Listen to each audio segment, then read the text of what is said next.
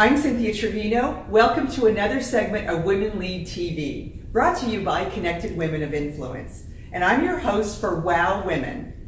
Our topic today is, do women entrepreneurs help each other enough to meet their business goals? Do we collaborate enough?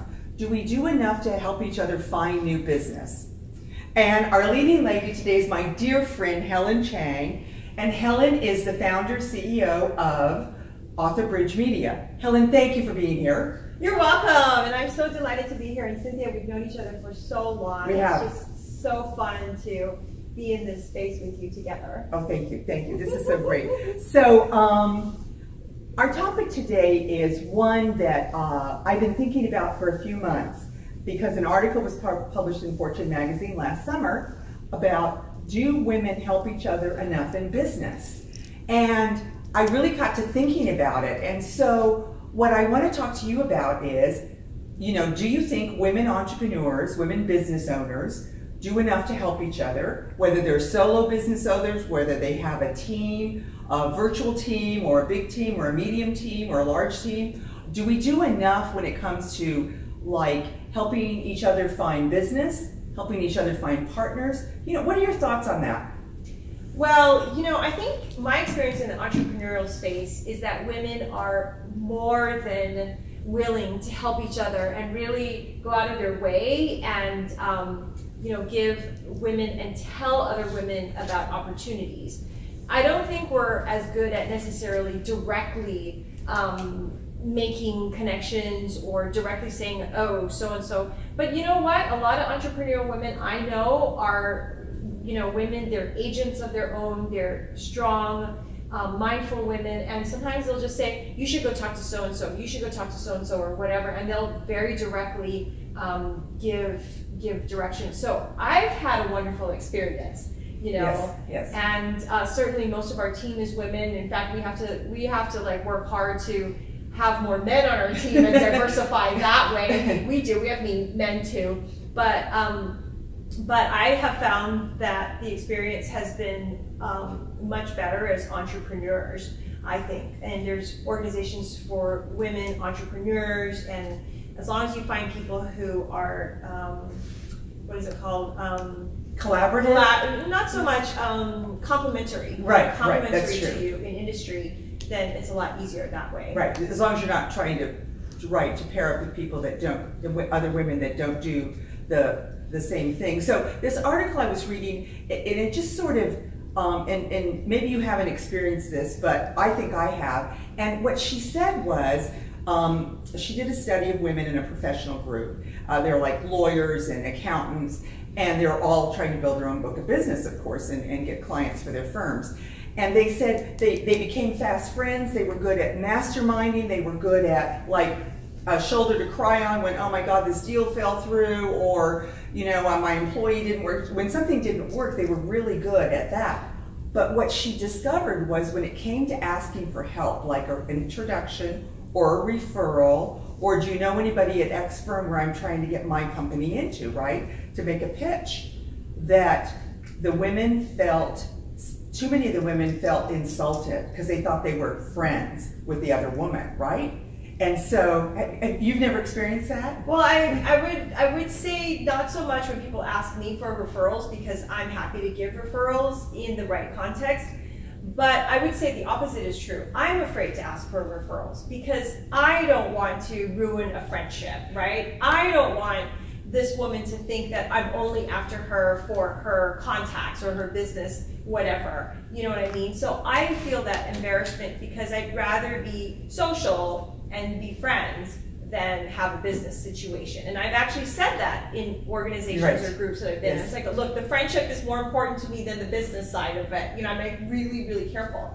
So I think there is truth to that, Right, and I'm glad you said that, because the other thing she discovered after she did a ton of interviews with women, and then she talked to a lot of men, and men said, look, men are transactional, like business, and they only talk with their men friends about sports and business. So when a guy goes and asks for an introduction or referral, or to help make a pitch, they're super happy, because that's what they do. the women she found are more relational, and this was in her little survey, and that they do feel like, number one, the same thing you said, they're afraid to ask, because they do. And then when somebody asks them, they feel like, I thought we were friends. And so that got me to thinking, that's why I wanted to talk about this, because I thought, oh my gosh. And so I guess it's sort of a bit cultural, right? A little bit, that's just how women are, because we do form friendships. And she said, women become fast friends more quickly than men do. And that's just how we're wired, I think. But so here's the question: how do we make a good ask, and how do we teach ourselves and our other women entrepreneurial collaborators? How do we teach to make a good ask? Because I know people have said, you know, like, what's a good ask? Because everybody needs more clients or wants more clients. You can't just say, oh, I need more clients, help me find a client. Well, I mean, that's like, you know, that's a big ask, right? So how do we teach ourselves to make an ask that's very specific and manageable, right? I mean, something like, oh, I really would want to get into this company. Do you know anybody there? That's a pretty good ask, right? No, not really. No, is that's this is what I've learned. Okay, these are things that we do.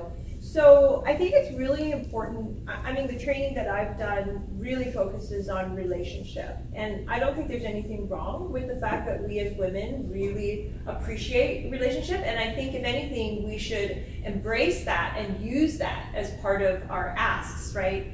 So just to give you an example, you know, one little trick, shall we say, on social media, for example, like we don't come out and say, come and join my book boot camp, right? Here, register here, and this is how much it is, and today only on social media, because it's a huge turnoff. Yes. Right? Yeah. But I want to let people know I have it, right? So I did this social media thing. It was a photo of me. This is just an example, right? A photo of me holding this dress and this dress and this dress, like 3 dresses. Which one should I wear for my big presentation on the second day? Right? Of my boot camp. Yes. Blah, blah, blah. Link. Yes. Right? Yes. I love that. Yeah. So it's relational. It is. And it's about me and it's personal, but at the same time, I'm kind of slipping it in there that this thing is going on, right? So like in social media, I do that, you know, here I'm having a green smoothie thinking about my webinar that's coming up, right? So I'm really focusing on the relationship and then slipping in, oh, by the way, I have this thing going on. So if I were to ask for a client, I might say something like, hey, Cynthia, you know what? I just love how you're hosting this show and you're so brilliant and I love all your marketing techniques. I so appreciate that we got to work together. If you happen to know anybody who needs to have a book written in a really professional way that honors their voice, is there anyone that you think could use my services? You know, so what I'm doing is I'm focusing on the relationship first. Yes, I like that. Right? Having that relationship first and having that be most important, and then saying, oh, by the way, here's my ask, kind of thing. And what else can I do for you? Kind of thing, right? So, and that sort of thing, you know, I think of like women for centuries and centuries and centuries, right? We would all gather around the village well, right? And we'd all be there like scrubbing clothing or something, or weaving, or pounding corn, and we'd be talking, exactly, right? Exactly, right? So we form these deep relationships because around the corn mashing and the weaving, we had a lot of time to talk about cool things, chat about this and that and this, and oh, you should find out about this. Oh, I should tell you about this. And what do you think? And I'll exchange some sugar for some of your whatever, you know, whatever, right? So I think it's kind of like drawing from that and not trying to fight that men are this way and, oh, why aren't we women more that way? It's more like, let's embrace what we have and what we actually are, and then but bring it up to date in terms of exchange of goods that we need now, right? Sort of a little bit to the transactional side, right? Because, and I still think, for me, I think I'm going to start asking this question of all my women entrepreneurial friends. It's like, what's a good ask? Because I'm always struggling with that. How, you know, because I like to say to people, how can I support you? To women, you know, and And it's like, that's a big question, right? Support, what does that mean? So in this article, the author of the article did have one recommendation. She said, every time you meet with a woman, whether it's professional or social, you should say to her, what are 2 specific things I can do to help you? Oh, that's so good. Isn't that good? And adding the word specific, because that's like either, do you know of a group, or do you know of a speaking opportunity, or do you know, I guess I always come back to, do you know anybody in that group? Or for me, I would say, do you know any women who are fabulous at what they do, and yet they detest marketing themselves? Because that's who I help, right? And because a lot of women are great at marketing, right? So and a lot of them aren't. And a lot of them aren't, exactly. You are really good at it. I have to say, plug for Cynthia. Thank you. You're really, really good. You helped us a lot. So that is, so it's kind of like, I'm still kind of on this thing about a good ask. So I like your idea of a good ask, and it starts with the relationship, because that's true to who we are. It is. You know? It is. Well, I have to say, I recently had a change. So, I've been going on speaking opportunities and so on and so forth, and my most successful speaking opportunities are where I have a relationship with the organizer. Oh, wow. Yeah, and not so much a relationship in terms of like, we just know each other, but we actually work together. Oh, wow. Like they've been our client, right? Or I've been their client, right. Or we've had some kind of working relationship together, so we actually know each other and we're familiar with each other's work. Right, right. So when they introduce me on stage, there's an authenticity about it. There is, and yes. And people can feel that. The audience can feel that. It's just like when I introduced you, I said, you're my dear friend, and that's why we can, like just sort of sit down and say, okay, let's just talk about this. Exactly. Because what we're hoping is that we spark conversations, because, and this is my personal mission. I rant on this all the time. There's study after study that show that women entrepreneurs compared to men entrepreneurs doing the same exact work, like the gap in earnings makes the gap in corporate look like a cakewalk. Yes. All right, so I would agree. 30% is one study that was done by an invoicing company, and I'll put the link to this survey and the link to the article I referenced also in the show notes. But it just like, that just makes me crazy. And so I think, and of course there's tons of reason for that. Women don't feel comfortable. Women feel like we have to be 90% sure we can do something before we pitch for a big contract. That's right. Right? And men say, 10%, I got it, I'll learn the rest. And so that's pretty well documented, throughout the world of women in business. So, so for me, it's like, if we begin to help each other more, then we can get to the point where we're more at parity. Because,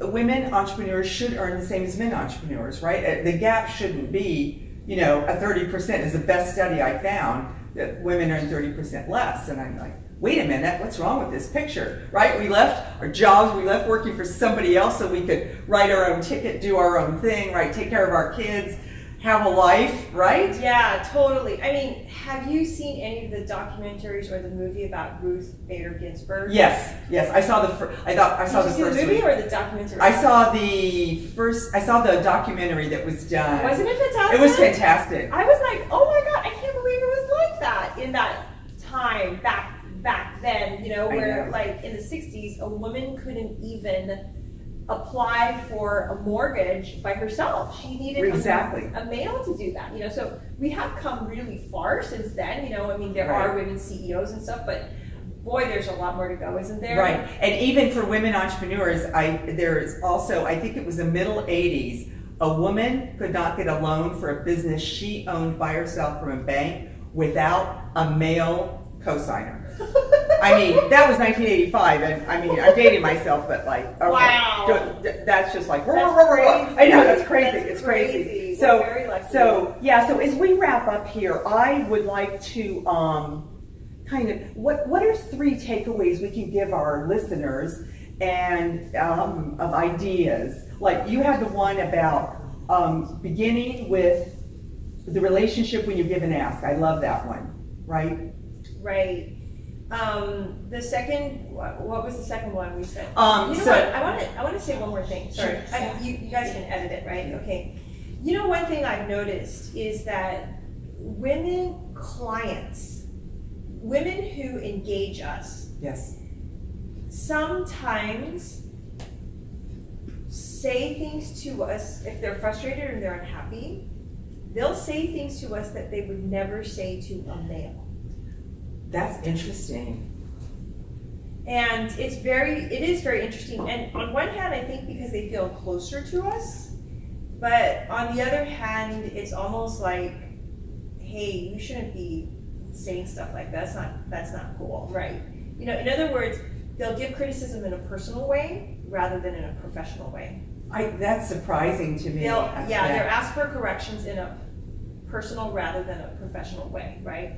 And it's very interesting to see that, and it's kind of sad, but that does happen. It is sad. I agree. No, and because we all need to be professional to everybody all the time, even if we are encountering people that are less than professional. I mean, it's just, we have to take the high road, right? Yeah. If we're entrepreneurs, it's our reputation. Everything we do is our reputation and our brand. So our first tip is, if you're going to ask another woman entrepreneur, yes, is start with the relationship, wrap it around, and say how much you appreciate her, and then make the ask.